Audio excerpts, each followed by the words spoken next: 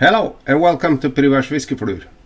Today I'm gonna tie a little version, another version of my own pattern, Foam Fighter. I posted that video on my YouTube channel years ago, and I still use this pattern. But now it's time to reintroduce it and fix a little bit on it. So I'm gonna add some other items to this fly. Okay, to start off, I just put an hook 10 in the vise, and I'm gonna present for you the main material on this fly is foam. This is a foam piece that I've used this tool from River Road Cutters and just cut out a piece of this foam. This is a tan foam. It's gonna all come in the video what materials I've been using. Okay, to start off with this, I have to put on my glasses like this and use my tying thread, just an ordinary tying thread, size 8/0. Attach it to the hook like this, and I'm gonna take some small piece of tan dubbing on this, and before I do that, I take some little super glue onto the hook with a little brush. It's very handy. Got this. I use this before I take on to the foam like that.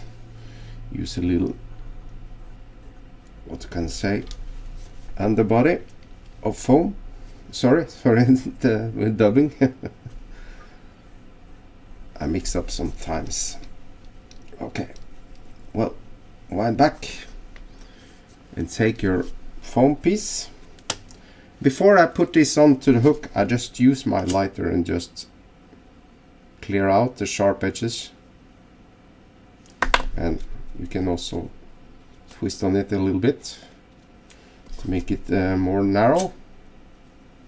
It's not always the pattern that comes with the River Road Cutters is the exact pattern you want, but you have to tweak it a little bit. And I continue with the tweaking. Use to light the flame just to like that. All right. And put it onto the hook, let it extend back a little bit of the hook bend, and like that.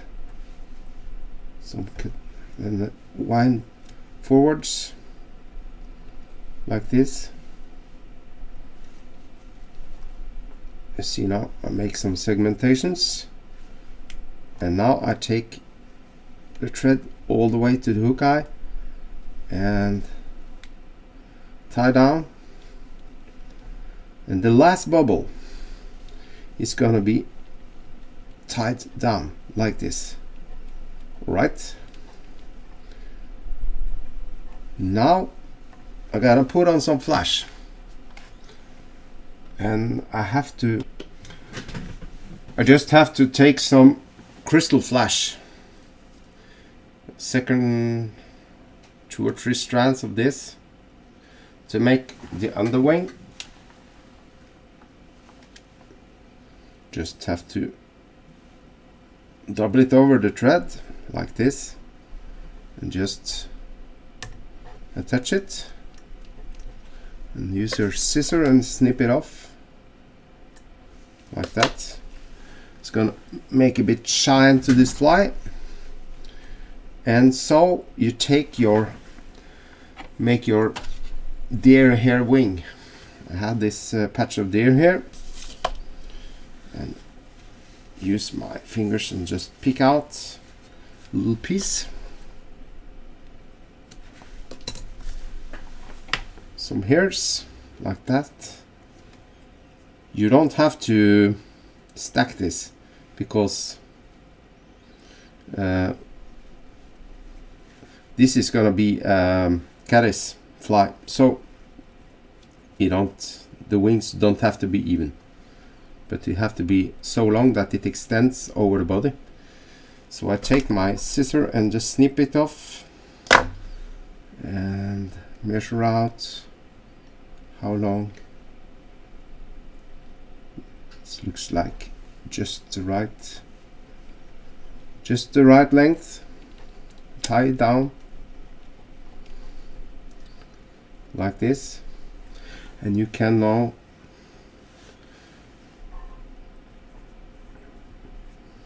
take your dubbing, start with the front and go backwards like that. Have some more.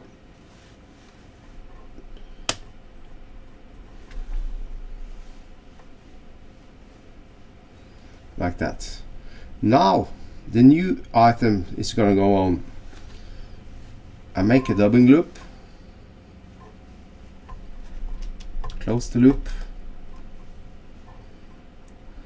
and I take my hackle material guard and try to put this onto this and find my dubbing spinner like this, put it into the loop, and now I take my, now I want the hair stacker, just make it ready and take my patch of deer hair and take a piece, some hairs, snip it off.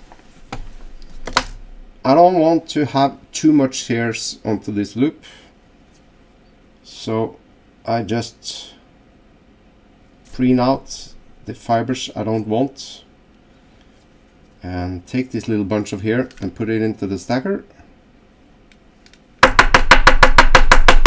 Some tappings, and now before I put the hairs into the dubbing loop, I want it to stick a little bit better, so I check this ski wax and then use that on to the threads that contains the loop, so it will stick there. Okay, this is a trick, very tip, ski wax, very cheap. It's not fly tying material, but you can use it. It will do the job for you. And now you take your, like this, and I have to have some paper clips. See, sorry about the disturbance of the camera. I have 2 of those, and I'm going to show you what to do with this. And you see now the hairs are just the same length. Take your one clip and collect these fibers, put that hair stacker away and transfer it to this other, and now you can see you have these points. How long do I want these legs to be? It's about that. So I transfer it again,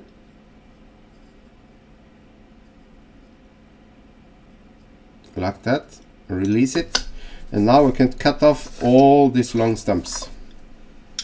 Do that from this side, so on.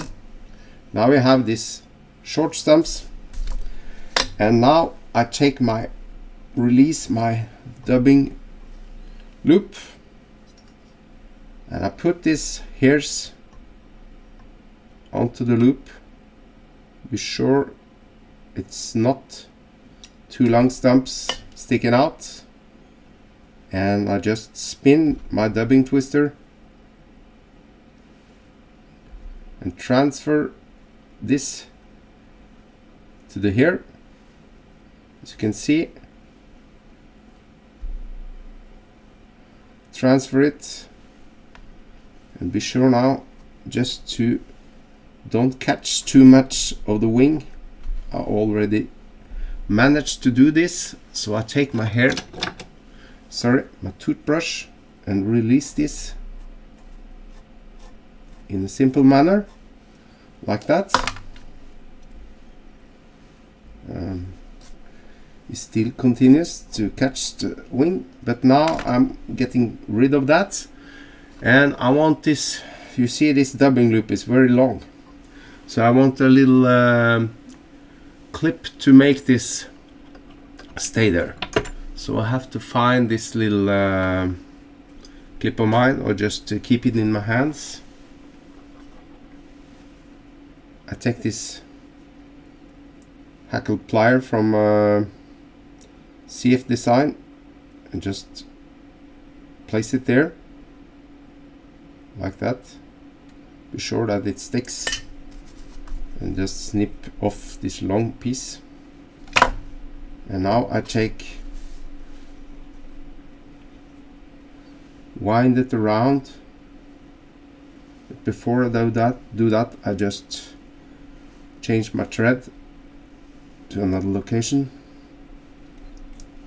You see now, I just lost this clip. This is not good, but I continue.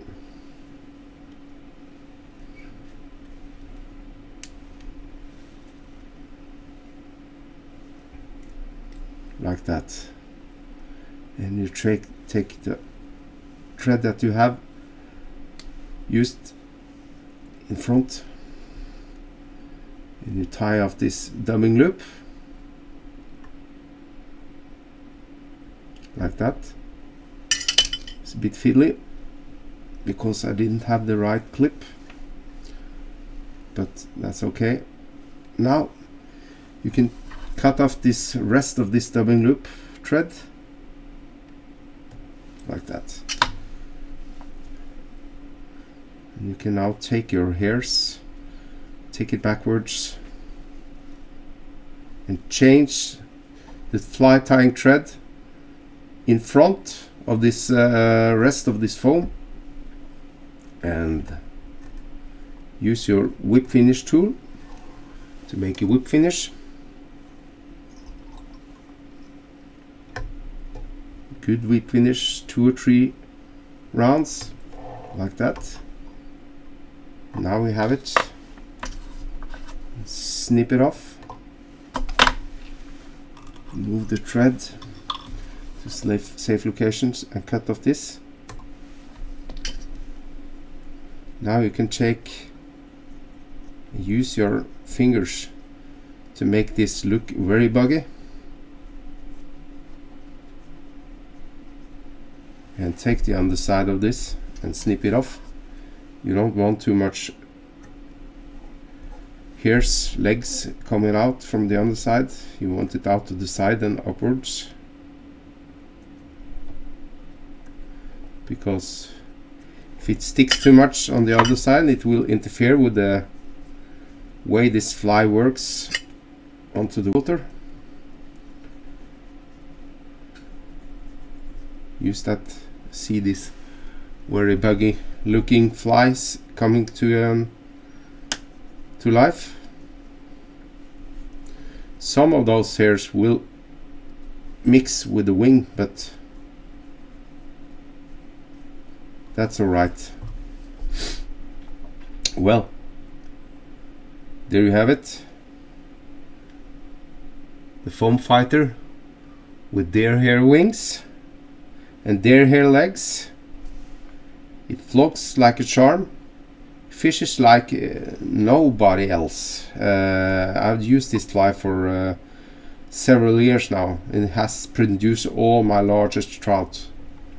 So well, that's the new version of this fly, and I want to thank you all for taking time to watch my videos, and please subscribe to my channel and hit the notification bell, and will always get the latest videos from me. So thank you all, and bye bye, tight lines.